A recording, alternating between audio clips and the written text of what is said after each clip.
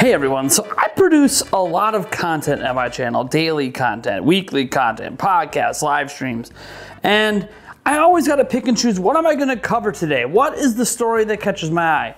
And then every now and then Nintendo does something that surprises me and updates things like the Nintendo Switch Online.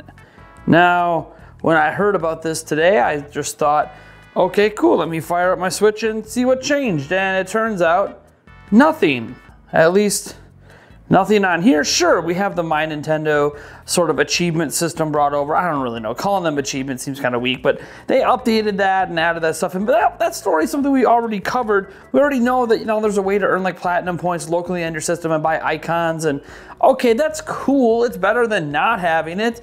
It's still hidden in that sub menu that, unless they, you follow YouTube channels like me or read news articles about it, you might not even know they added it in if you don't regularly use the NSO section of the app, Nintendo Switch Online. But there's more, and we get to talk about it. And it involves your phone. Yeah, Nintendo Switch Online's been updated, and it has to do with this. Now, before I tell you what's going on, I want to remind you we do have a giveaway going on right now for a Nintendo Switch OLED, a PlayStation 5, or an Xbox Series X. To enter, head down to that gleam.io link down in the description, and I wish all of you guys luck. Also, I got to let you know that this upcoming week here is Mario 10 week, and we have sales going on right now, and we have partnered with Best Buy. So a bunch of Mario games are on sale right now for $20 off. If you use our affiliate links down in the description to buy those games, I get a 22% kickback from those sales. Also, I want to give a big shout out to Best Buy because they have decided to additionally offer 4 games this week that we're going to be giving away throughout the week during our live streams, including one of those games possibly on the Nintendo Prime podcast this week. So stay tuned. It's going to be a lot of fun. Get some great games for cheap sales, and let's get into what happens. So I'm going to get my phone open here and just read off the exact update here. I'm getting this off NintendoEverything.com, and it says Nintendo has just released a new 2.0 update for the Nintendo Switch Online app. That's right. I told you it had to do with the phone, but also the Nintendo Switch Online. So it has a new design and the ability to see which friends are online and more. Ooh. The full patch notes for the Nintendo Switch Online app version are as follows. The app's overall design has been updated. Yay! Thank you, Nintendo. Maybe you gave us a design that doesn't suck ass. Bleh. Ding, ding! You can change your online status settings.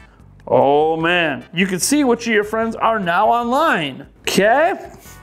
Can we message them? No, okay. You can view your friend code. Okay, so now I can copy my friend code quite easily and share it on Discord. Okay, I guess that's a neat feature. Other minor changes have also been implemented. The Nintendo Switch Online app has been around for a few years, and it lets you voice chat. Just a few days ago, they updated to spend My Nintendo points on user icons. So, look, I opened the app, right? You guys aren't gonna see this in live because I'm just an idiot and don't know how to record my phone, but I'll show up some screenshots so you guys see what this looks like. And yeah, it is a completely new design. There's still only 3 games that have voice chat options, so that's cool. That's really, Animal Crossing. Wait, game-specific items, I guess. Animal Crossing, Smash Bros, and Splatoon 2, I guess, are the ones coming out, game-specific services. But what's obviously more interesting is that now when I see that friends are online, I can tap on someone, like this person here, and I can see what they're playing right now. This person in particular is playing the Triangle Strategy Prologue demo, and they first played it 1 day ago. Let's find someone who's been playing something that's a bit older than that. This person who is playing Dying Light Platinum Edition has been playing for 5 hours. So it's basically going to show me what you have been playing and like how many hours you spent playing it, and that's what you're playing right now. And then anyone that's like recently offline, it's just going to tell you when they went offline. Of course, none of this lets you actually message people, set up play dates, and set up groups.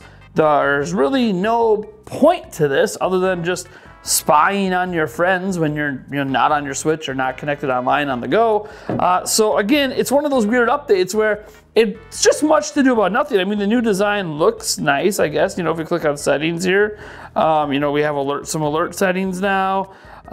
Display online status. They said that was new. So I can display my online status to all friends, best friends, or no one, which again, you can already set that on your Switch.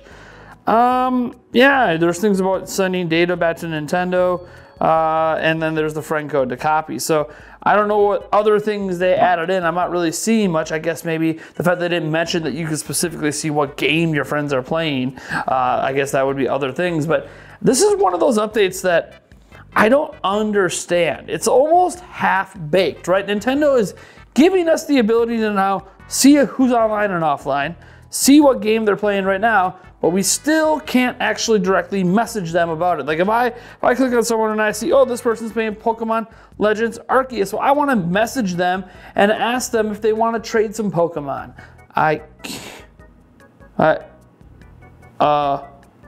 Crap, do I have this person on my Discord? How, huh?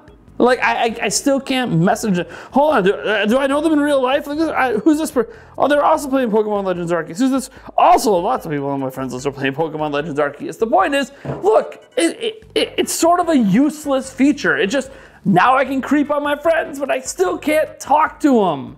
So what's it matter? And that's what I don't understand about Nintendo Switch Online. If you guys remember, this app was supposed to have an extremely cool feature that Reggie Fils-Aimé teased, well, over 5 years, well, really about 5 years ago at this point. You know what that feature was? Not only would we be able to message our friends, we would actually be able to set up future play dates, create groups through the app to invite our friends into for play sessions later. So I can be like, hey, look, we're gonna do some Splatoon 2 tonight for our live stream. You know what I can do? All of our patrons that are friends with me on here, all of our members that are friends with me on here, I can automatically invite them all into a group to play Splatoon 2 tonight. That's cool. So I get a list of people who are gonna play. I know who's gonna be there. I know if we have to let the public in, etc., etc., etc. I can set it all up ahead of time. Except, no, I can't, because that feature never got added. In fact, we can't message people, let alone group video, voice chat people unless we're in specific games, and we gotta go through the game. You gotta bounce back and forth between the game and the app, the game and the app. It's ridiculous. And that's not even including the ridiculous setups out there for wired connections if you wanna have your game audio and the voice chat in the same headset.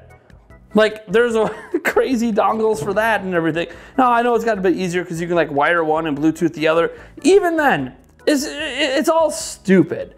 Nintendo Switch Online has the bones, the skeleton to be something much more than it really is. Unfortunately, that's all it really is. It's a skeleton, it's the bones, and they just keep adding like another bone. Like, oh man, now you added a new finger, but then you didn't make it able to bend. So what was the point of adding that finger? It's like adding a toe, but then not giving me the ability to move them and walk.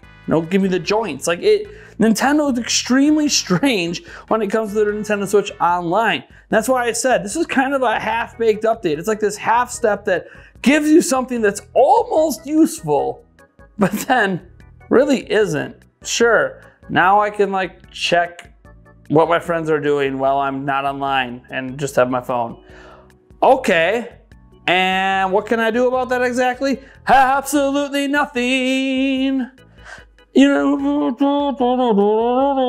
Absolutely nothing. Maybe I'd be better off eating ice cream. That actually sounds kind of good. Okay, you know what? I'm gonna go make myself a nice, delicious, fat-free ice cream cone. I know, and it's not really delicious, isn't it? Damn it. Okay, you know what? I'm gonna go just drink a glass of ice cold water, and I'm gonna put some sugar in it and make it. Oh, that's Kool-Aid. That's not good for you either. God damn it! Fine. I'm just gonna go eat a celery stick, okay? Okay? This health stuff sucks ass. Catch you guys in the next video.